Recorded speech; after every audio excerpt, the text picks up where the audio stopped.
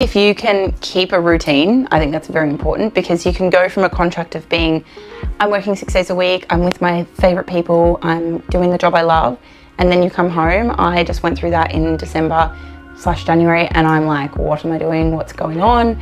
It's really hard. So I think if you find that routine, if you can get a job to keep you going that is flexible with auditions, amazing. But I think looking after your health should be your number one. Our relationship to the food we eat sometimes is up and down. What has your relationship with food been over the years, and any advice on nutrition for performers? Yeah, so nutrition is a hard one, because I think performers in general think of food and a lot of certain foods as bad. And I can't say this enough. Also, even at the gym, I say constantly to people at the gym, but performers especially, because your body is your job. And when you're on stage with thousands of people watching you and you're not wearing a lot of clothing, you can be very self-conscious. There's also mirrors everywhere.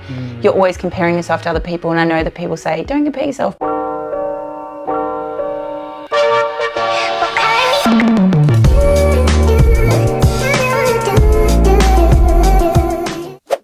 Welcome to the Dive Podcast, where each week we interview professional performing artists as we discuss their stories and dive deeper into learning how to navigate the challenges we face as artists. I'm your host, Taylor Scanlon, and today we have Lauren Turner in the studio with us. Through this episode, both of us are just smiling so much because we actually trained together at Patrick's School of the Arts and haven't seen each other for almost 10 years. Lauren has just come back from performing in the Moulin Rouge over in France, Paris, and has just a wealth of knowledge to do with the industry. Lauren is also a personal trainer and will talk on topics on nutrition and how to look after yourself post-contract in terms of fitness, and as well as hear about her brand new fitness brand, Physique the Label, which is a dancewear brand that herself and her friend, who's also a performer, has created. So without further ado, let's get into the episode. Thank you so much for being here. Thank you for having me. I'm so excited. We met, I don't even know, how old were we? We were 15. 15 years. So long ago. And we actually haven't seen each other for probably... We think it's 10 years. That's really weird. Crazy. I don't like it. I don't like it. No. We trained together at Patrick's School of the Arts, and that just feels like so long ago. And if you're watching, you can see our smiles are just like so wide, because there's so much history and so much love that we have for each other, and I'm really excited that you're here. Before we get into the juicy topics, as always, I'd love to ask you where it all started for you. You were just in the Moulin Rouge, and now you're back here in Australia. There's just a plethora of knowledge I know that you have. But before we get into all of that, where did it all start for you? Well, it all started with you, actually. Yeah, we were 15 and we did part-time while we were at high school. So I did 3 years of that, which was amazing. And I feel like I learnt so much from doing the elite program. I think that was where we got all that information and learnt everything. I started off, and I remember people used to call me a drunk baby giraffe because I was so lanky and I didn't know what to do with my limbs. And then, I don't know, I just learned really quickly there, which was so good. And then 2 years of full-time after that. And then very lucky after that, got my first overseas gig. So worked on a cruise ship, which was amazing, and got to travel the whole of Europe and get paid for it and have the best time ever. And then from there, it just kept rolling on. I got some shows in Germany, and then I would come back and forth doing a couple months back home, a couple months overseas, and then I'd come back. And then I got my first gig in France, which was incredible. Loved every second of it, met some amazing people, worked really hard to get there though, and then just had the greatest time. And from there, then worked at Moulin Rouge, and this was back in 2018, so a while ago. Worked there for a little bit, and then I came home, and then was home for a few years, obviously when everything shut down, and then went back. So I've just had a bit of a crazy time. Wow. But it's been really good. Yeah. Absolutely amazing, and yeah. Did you always know you wanted to be a performer? Yes. To be honest, yes. During school, I always wanted to be a school teacher, which I've just deferred uni actually now for doing, I've done 3 years of school teaching as well. But I always knew that I wanted to, but I knew that we have something else on the side. So just in case it didn't work out, or if there was ever an injury or something, I had another path to go down. But I always did want to be a dancer. So I always knew, and I was never naturally talented like a lot of people. So I feel like I worked really hard. I had a goal. I actually had a list of jobs I wanted to achieve, and I've achieved all of them on it. So I'm very happy to say that I'm good.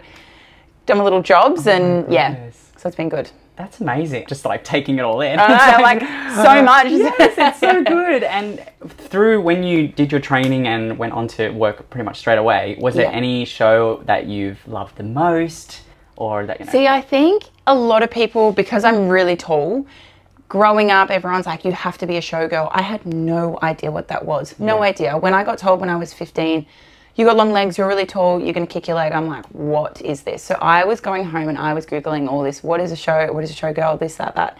Everything was coming up with big feathers and sequins. And I was like, no, surely not. Because I love hip hop. So this is not good for me. No, I can't change what I love. And over time, I just slowly evolved into that showgirl, as you would say.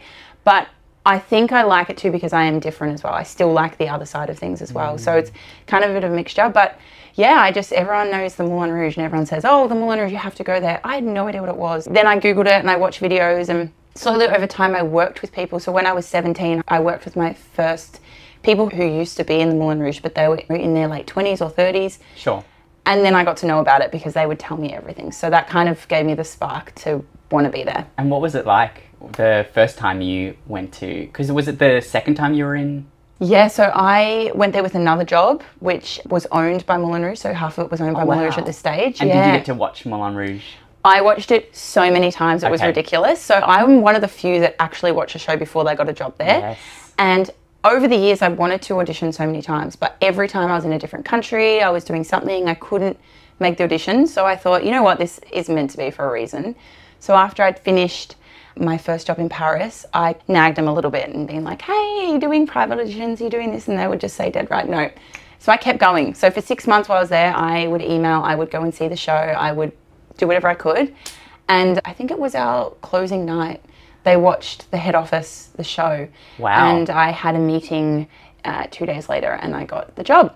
There you go. Yeah, it was so really you were awesome. emailing, you were going to the show, you were just persistent for what, 6 months? 6 months, yeah. So that just shows you, if you hear a no, it's not the end. Not the end. Yeah. Just keep going, because you never know if that person who's reading the email has had a bad day, or they're not feeling it, or they just had an audition and they just can't be bothered dealing with it. So you just got to keep going. Not annoy them too much. And you never know what's coming up. As a performer, people drop here and there for various different reasons. So having that determination going forward, you definitely, obviously secured it in the end. Absolutely, yeah. I think that's a good thing to remember. It's never a no, and just keep going, because everyone else that hears a no, they normally go, okay, well, it's not for me, I won't do it anymore, and then they stop and they do something different. Whereas the people that keep going, like, generally have a better shot at getting the job. Was Moulin Rouge your favourite place to work? It's really hard to say, because I love everywhere I've worked for a different reason. But because of the iconicness about it and the costumes and the people that I worked with, I would definitely have to say yes. I've made lifelong friends, and the costumes are worth over 10 million euros. So it's wild to have that on you, and the crystals and the diamonds. A once in a lifetime opportunity. Yeah, absolutely. I just had the best time and soaked it all in, because you know what? It doesn't last forever. So every day there was something I'm like, okay, I'm so lucky to be here. And I worked so hard to get it. So I thought, you know what, I'm going to enjoy every day and just, yeah. What was the schedule like? 6 days a week. It was hard. I'm not going to say it was easy. It was very hard. We worked 6 days and we did 2 shows a night. So it was tough. And especially doing the can every night. The can goes for 9 minutes or something by memory. But yeah, that's twice a night and it's a lot. A lot of costume changes, backstage mayhem, and yeah. But it is fun. It's really good. And what was your life in Paris? So it's super different, because you're nocturnal, because you work at night. Yes. So I get to work about 7:30-ish, 8 o'clock maybe if I was pushing it a bit. And then I'd go to the gym, do a warm up, get ready, and then have a quick shower, do my face. I'd literally do my makeup in less than 10 minutes. I got very good at it. And then, then you're ready to go. You chuck your first costume on. The first show was at 9 p.m. 9 p.m.? Yeah. So that was the first one. And the next one was 11:30 p.m. So how long did the shows go for? An hour and a half. So it is a long show. And sometimes you're on one line, so you're just doing the dancer side of things. And then the other time you're on the nude line, so you're doing the topless side of the show. But then sometimes you do both. So there'd be nights where you'd hardly go upstairs, because you'd be down and quick change, and then you'd be back on stage for each time. So it was good fun. Was there any funny moments that happened that have stuck with you? Oh my gosh, yeah. I'm going to have to get you to post this video, attach it to this, because I fell down the stairs in front of, we have like 900 something people watch a night, each show. So times that by 2.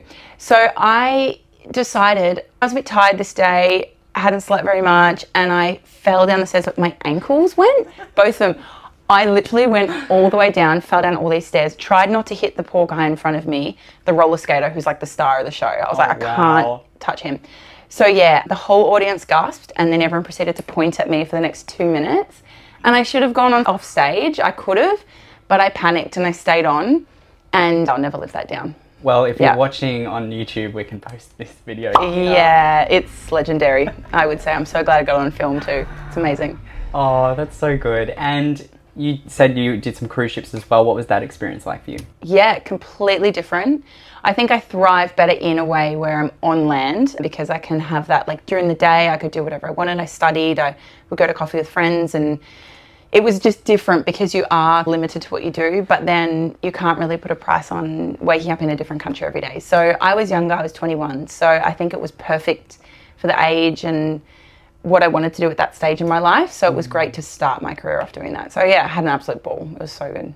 And then you came home and now you're a PT, still a performer, but now a PT. What made you want to become a personal trainer? Yeah, well, I did the course years and years ago, and I have been in between being a dancer. I've worked at gyms always. So whenever I come home, it's always that hard thing of like not knowing what to do. So I realized I loved learning about nutrition and fitness and health and all of that also goes with dancing. And I think a lot of people separate them, but they're actually very close together. Yes. So yeah, I absolutely loved it. And then every time I'd come home, I would pretty much work at the same gym. I'd say, hey, I'm coming back. Can I work again? And it worked. So I've done that for, I reckon, 6-7 years. I've just gone back and forth from overseas to gyms. And it's good because it gets you back into it. You're meeting people.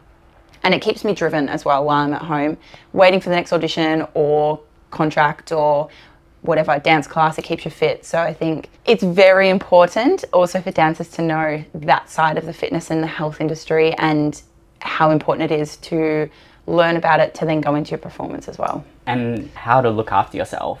Absolutely, yeah. People that are finishing a contract and where they are stuck with knowing how to look after themselves, what's your advice on that?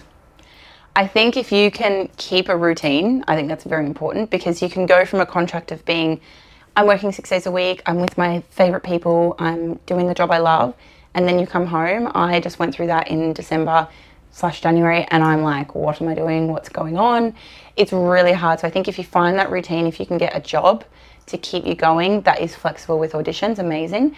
But I think looking after your health should be your number one. And that may mean going to a gym, and I know it can be so scary because I'm even afraid to go to gyms sometimes. Like, I've got a lot of friends who own gyms, and I'll go and I don't even know the owner, and I'm still like, oh, I don't know where anything is. It's a bit daunting. New. Very new, yeah. If you can keep a fitness routine up, I think that's super important. And I think the best way to do it is group fitness. It's very similar to going to a dance class. Like, we love going to a dance class for the music, seeing your friends, having a chat at the same time, and also like getting your endorphins going and feeling good like you've done a workout. I think group fitness is the best way because you go in, you don't have to think about anything. The trainers tell you what to do. You've got people. It's all set. Yeah, great music, great atmosphere. I personally think if you're frightened to go, also it's like a cheaper way to do it too. You can pay one fee for the week, go as many times as you want. And then you've got that structure too of a personal trainer walking around and can show you with form and can teach you little things along the way, and just, yeah, rather than going to, say, a one-on-one gym where it's like $100 a session, it's better to do it this way. That's fantastic. So if you're a performer and you're wanting to get into the gym, a really great way is group fitness. Yeah, and there's heaps. Like, there are so many out there now. It's wild. Is there specific gyms that do it, or most gyms do it now? Most gyms do it now, but I think specific group fitness gyms are the best ones because they specialise in it. So I worked at F45 for years, which I absolutely loved. Made some amazing friends, connections, and I had such a good community there.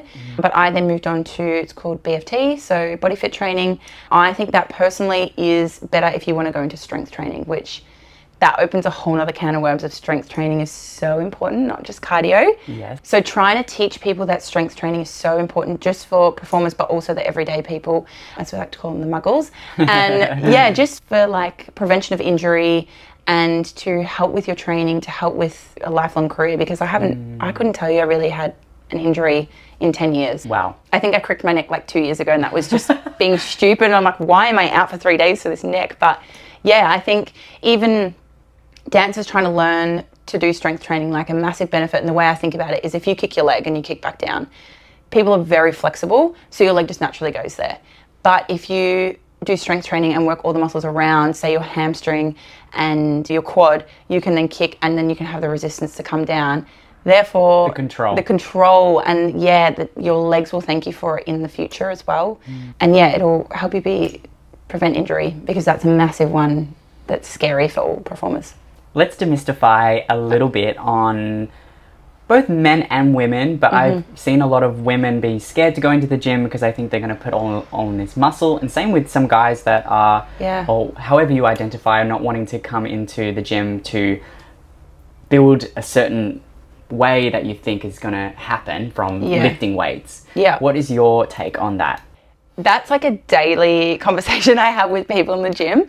A lot of people, especially when they're first starting out too, they come in and they go, oh, I don't want to put on muscle. I don't want to look like some bulky, super jacked person. I'm like, well, that person's probably not doing that naturally. That will not be you. But yeah, it's hard to try and teach that to people. And also everyone's body type is super different. So some people do put on muscle a little bit easier. But generally for women, it is hard to put on muscle. And the women that want to put on muscle, they eat so strictly and excessively a lot to then train really hard to then do that. So if you go to a group training session, you're not going to get that. You're going to lift weights safely and correctly, and you can obviously lift quite heavy there too, but I guarantee you are not going to end up like some crazy fit person that has like muscles out here. So I've been lifting weights for years, and quite heavy too, and it just shows you these noodle arms have not got bulky, and yeah, I'm the proof. That's awesome. Now going on to nutrition and food, all of us performers love a bit of food. Oh yes. But our relationship to the food we eat sometimes is up and down. What has your relationship with food been over the years, and any advice on nutrition for performers? Yeah, so nutrition is a hard one, because I think performers in general think of food and a lot of certain foods as bad. And I can't say this enough. Also, even at the gym, I say constantly to people at the gym, but performers especially, because your body is your job. And when you're on stage with thousands of people watching you and you're not wearing a lot of clothing, you can be very self-conscious. There's also mirrors everywhere. You're always comparing yourself to other people. And I know that people say, don't compare yourself, but when you are in that industry, it is really hard not to. So nutrition is so important. It is literally what fuels you. And a lot of what you eat daily goes towards just being awake. You're burning calories daily, even if you're a sedentary person sitting at a computer all day long. And when you sleep as well. Oh, burning. Exactly. Constant. And people don't realize that. So nutrition is like your fuel. If you don't put good fuel in your car, or enough fuel in your car, it won't last. So if you're planning on training and you're planning on going to an audition and you have to learn all this choreography and you have to learn this song and you have to do this, your body cannot perform, but your brain can also not perform as well, because it's not getting the nutrition and the fuel it needs to then do well. So if you're not doing well in auditions, if you are going to the gym and you can't lift as heavy as you'd like to, or you're always constantly tired or not getting enough sleep, have a look at your nutrition. I also do suggest going to see a nutritionist. They are so wonderful, and they can literally break it down, and they have seen everyone. They understand how everyone's different eating habits, and a lot of people are allergic to different foods now, but it's important to have that friendly relationship with it, because I've seen it over the years. It can be a negative effect, and you just can't be the performer that you want to be, or be a sustainable performer. And I think relationship with food has obviously changed, but I've never been you can't have carbs and you can't do this and you can't do that. Like, I eat chocolate every single day. I'm lactose intolerant, probably shouldn't. Wild. I do wonder where this whole carbs thing came from. It must have come from somewhere. But I have myself done a small certificate in nutrition, and carbs is literally like the main source of energy that your body needs. So, and people are like, no pasta, no. And you're like, why? It's the best food in the world.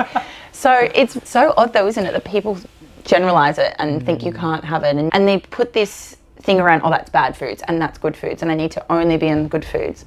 But don't deprive yourself, because then you can, if you go to someone's house and they're giving you some chocolates, you'll be like, oh, I can't have that. But then you can go into like binge eating, and there's so many different areas you can go down.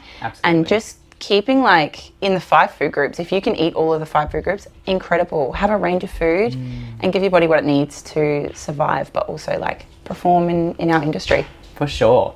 I strongly recommend, I want to say, a food journal, not a diary. Something about a diary feels a little bit more strict, but a journal really has helped me personally, and that's basically where you can do it for 3 days or 7 days, just writing out what you eat and what you consume. This can also be mentally, the people that you surround yourself with, what you're on social media, what you're watching, your environment, and noting down how you feel after it. Yeah. That's so that when so important. So it's not just on, oh, I've got to eat this to be this certain way. Notice what your energy does when you eat that specific thing or drink that specific thing. If your anxiety rises, or if you feel calm, if you feel good energy, it's a really cool way to start to tap into what your body is actually needing and how to survive the best. Yeah, I think that's a really smart way to do it without being like obsessive of what you are consuming. It's just a good way of how you feel, because essentially that's, if you feel good with your body and then you're happy with the outside of it as well, who cares what anyone else thinks? That's it. It's, don't let a director or an audition panel tell you, oh no, we're actually looking for someone who's this size or looks like this, because there's a lot of that. Don't take that on board. There's no point. Is there any other advice on nutrition that you would like to give? I think it's, if you can just eat a range of things and do what's good for you, I think that's the main thing. And just don't let it consume your life, because I've seen it happen and there's no point. Food is fuel and you need it, and that's just the bottom line. You need food, so don't restrict yourself from anything. Unless you're allergic, then you have to. Wouldn't recommend. But yeah, it should make you feel happy. You shouldn't think about if someone's inviting you out for lunch either.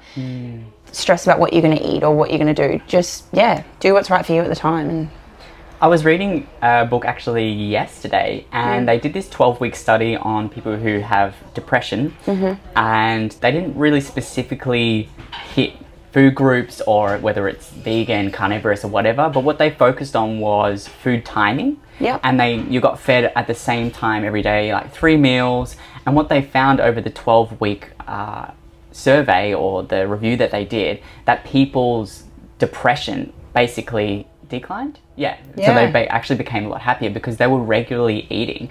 And so when you are in a state, not necessarily you have to have depression, but I find myself, when you get hangry, generally a lot of the time it's because your body's not being fueled. And something that I learned recently with the same book, it's lost me what the book is, but I'll put it in the show notes. That's all right. I'll put it in the show notes anyway. But basically what happens is our minds consciously know, for example, right now we're filming a podcast. I know if I'm not really hungry now, but let's say I'm hungry. I know in my mind that I've got a job to do, I'm doing a podcast, and I know that in an hour or however long, I know I can feed my body, it's fine. But what happens with your body actually doesn't know the difference. And when it starts to get hungry and you don't feed it, it starts to go, well, there's something wrong, there's no food, there's starvation, like I'm gonna die. Like basically it's like panic mode. It's a panic. And having this tool of maybe even starting now, writing out regular times to eat throughout the day, and just starting with that can also be a really cool tool. It definitely has helped me. And I think they suggest anywhere between like every 3 to 4 hours or 4 hours. Yeah, because then you're not starving and by the time you get to say lunch or dinner and fueling your brain. It's the same thing when you know in your mind you have a fridge full of food at home. You're just more relaxed and you know that it's but then you want to eat all of it at once. Like, what do I eat now? So true.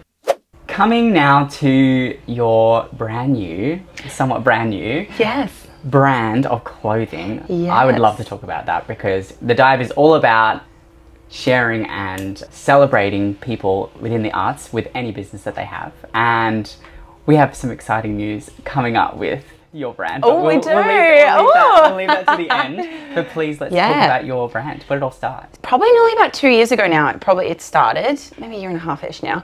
So me and this other girl in Paris, we met and hit it off straight away. She also has the same color hair as me and blue eyes. So it's kind of creepy. We look like twins. She actually looks more like me than I look like my sister. It's really weird. So I've always wanted to do something more. I've always had a side thing, which is also something else as well. As a performer, I think it's important to have not a side hustle, but like a hobby that you enjoy, because dancing started as a hobby for me. like a lot of people, it then becomes your career and then it's your job. Yes. And you always love it, but at the end of the day, it is something that you're getting paid for, so it is a job. And you have this like weird relationship with dancing. Like, I don't know where I stand with it now because I do it every day, and sometimes I'm exhausted and I hate it, but you still love it, so it's really odd. So I have always found with the gym was my happy place. And then I thought, what else can I do that's really creative, because we are creative people. And I thought about activewear, how you always struggle to find good activewear that lasts, that wash well, that also isn't just for the gym, it's also for the dance studio as well, because a lot of things are quite restrictive when you dance and they don't feel good. Yeah. So I had this wild thought, and I'm pretty sure now that I think back, it was over a wine with my friend Jess, as you do, Sure. having a cute little wine after work. And I just thought, I'm just going to tell her my dream is to always have activewear, and she was very similar. So we connected on this level of, we have bigger things that we want to do. Yes. While working these crazy hours at the same time. So every day we'd catch up for coffee and we would brainstorm about what we're going to do and kind of design things. So she is like the design mastermind of it all. Amazing, creative, can draw. I can't draw. She laughs at my drawings. They're hilarious. And so she does all the designing and I do all like the business side of things. So we have this great collaboration of two different people coming together, but we just work. Like, Great. We're both opposites in that way. So it's been this idea that has just progressed over time, but we knew it couldn't really progress heaps until I'd moved back to Australia. Sure. So we'd set everything up and put a lot of time and energy into it, and then we'd come back. So I'm very thinking about, I don't particularly like fast fashion. I try and go thrift shopping, or at work we used to have, when people would leave or they would have a big sale, we'd call it like a lodge sale. So people would bring their clothes in and they'd sell them for like €2 and you'd go crazy wild buying other people's clothes. So that's how I actually got a lot of my clothing, because your fashion changes and whatever, and you share with friends. So I always thought about, how could we do this but in a sustainable way? So it took a really long time to find a manufacturer that was who we stood for and the ethical side of things. Yes. And we found our perfect people, and they're just amazing. And so our products that we've created are made from recycled plastic bottles from the ocean, and really ethically made. The women are paid correctly, and we've had Zoom calls with them. They're just so beautiful and kind and really care about our product just as much as we do. How special. So it's been amazing. So our brand is called PTL, so it stands for Physique the Label. Yes. And it's done so well. Like, we've had our first bulk. We don't have our website yet because business takes a long time, so we're just slowly going through it. But the friends and family that have bought off us so far have just, the feedback has been amazing, and it makes my heart so happy. Woo! So yeah, it's coming soon. The website will be up soon, and big things are coming. Big things are coming. Yeah. I mean, we were just talking today, and we've always wanted merch part of the dive. Mm-hmm. So maybe you'll see some Physique the Label and the dive collaboration soon. Absolutely, yes. We were so excited talking about this before. I know. So good. Awesome. Well, that's fantastic, and that it's all ethical, and that it's run by performers. Yes, and even like how we've created things, like the men's are coming, but we've just got crop tops and t-shirts, like unisex t-shirts and shorts and leggings, and we've got like unitards coming and really fun things. But the thing is, the way we've designed them is, showgirls like to show off long legs. Yes. So we've made sure that all the seaming is higher. We've got V's at the front and V's at the back to make your booty look good. You are dancers, so you know what you want, where you want it to fit right. And absolutely. And what looks good on other people and other body types. So it's not just, like, we've had girls with all chest sizes tried on, so make sure it covers everything and they feel comfortable. And so, yeah, it's been like a long time of trial and error, but we think we've got it so good. exciting. So, yeah. That's so wonderful. exciting. I'm so proud of you and excited for you. Thank you. It's awesome. So exciting, yeah. It's just like a love that's escalated into something, and yeah, see where it goes. Absolutely. I love asking this question at the end of each episode, and that is, if you had to give yourself some advice for when you were starting your career, what would it be?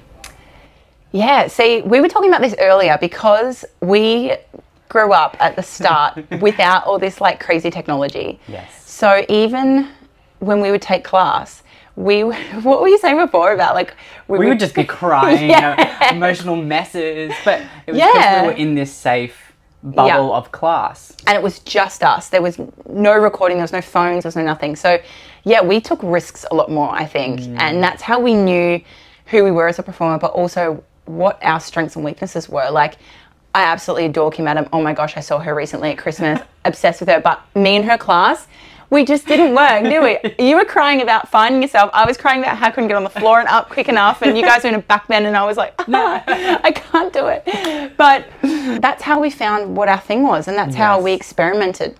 So I think now, because obviously technology runs, and it can be used obviously for greatness, but also at the same time it's a harsh critic, because you can see yourself from every angle now, and every class you do, someone is filming you, so you're scared and you're stressed. So I think if you can just still try and be yourself, I know that there's, now when you go on social media, there's a big look for commercial dancers and there's a big look for contemporary dancers, and every category has a different look that you potentially like need to look like or act like or dress like. You don't. You really don't. And I think like if you put too much energy into that, you lose yourself. So, know who you are, first of all, find out who you are. Go to Bali. Go live your dreams and find yourself. That's it. Yeah, do something crazy and know who you are first, because that's been the thing that has made my career go for 10 years. Plus is I know who I am and I know what I stand for. And I'm not going into an audition going, I have to wear this crop top and these shorts, and then I have to look like this and have my hair like this. I do what I want. I wear my makeup how I want. And that's, I think, been the reason why I've got a lot of jobs, because you're not trying to be someone that you're not.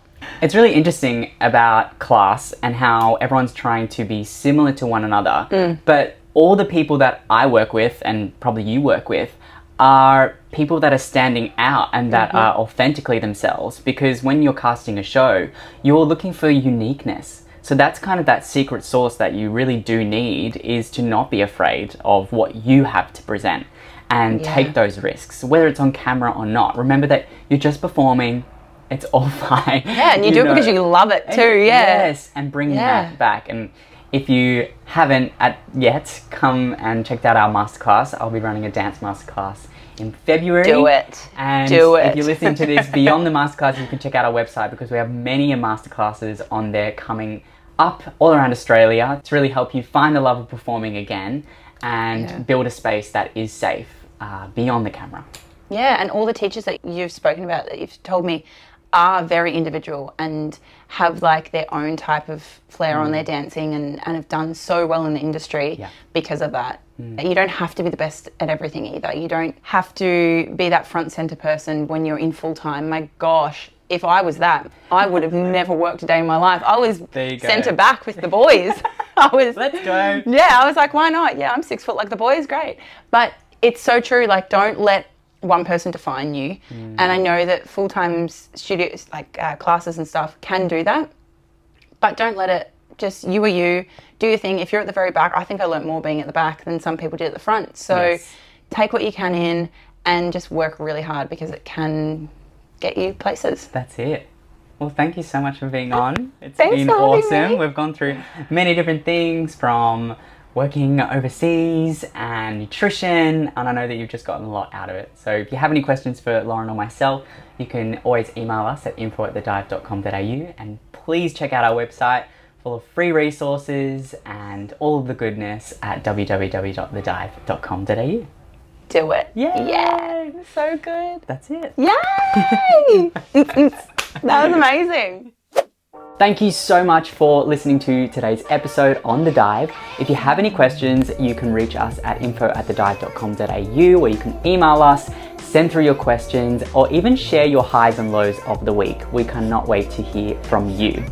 If you have liked this episode and found that it resonated with you in any way, share it with a friend, as they may be needing this exact form of information today to help them mentally, physically, or emotionally.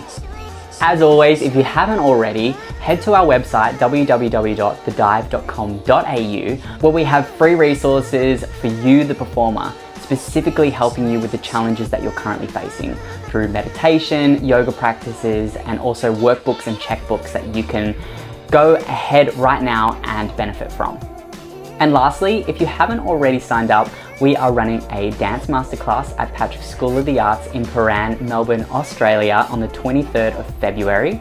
So head to our website or head to our bio in our Instagram to sign up. It is going to be a wonderful dance masterclass with myself and Tiggy, who also trained at Patrick's School of the Arts. It will be a 2-hour intensive, bringing you back to the love of dancing, creating a safe space for you to perform and for you to feel empowered again within your dance abilities. So many of things to go check out. I'm sending you so much love, and I will see you on the next episode.